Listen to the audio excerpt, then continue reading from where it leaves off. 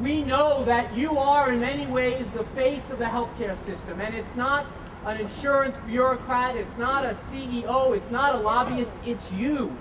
When people say and talk about healthcare, when they come to town hall meetings, yours are the face that they're talking about. Now, we just had a debate in this country that went on about 16 months. I just gave birth to a 2,191-page healthcare bill. Thank you very much. Both the baby and its authors are doing very well. Thank you very much.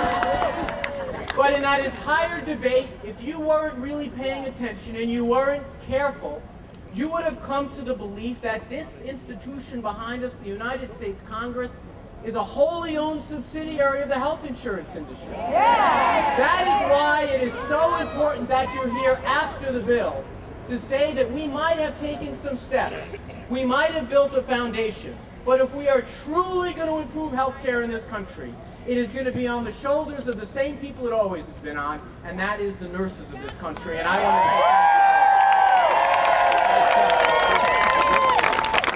and what you're here asking for is a perfectly reasonable thing. That we have certain limits to the number of people that each and every nurse has to chase around caring for each and every day. Give the nurse the opportunity to sit with that patient, to listen to them, to help them get better. And I'm going to tell you something. Not only is it a way to improve healthcare, it's a way to save money.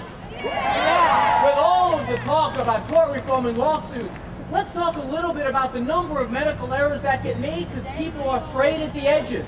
People are working too many hours. People aren't getting paid enough. People don't have enough support. People don't have the equipment that they need.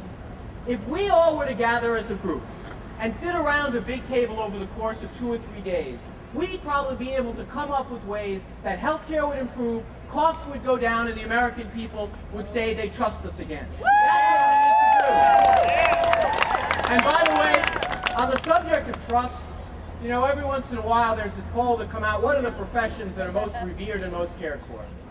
Congressman, don't do the punchline. Let me do a solo for this part. Congressmen are not exactly at the top of the list.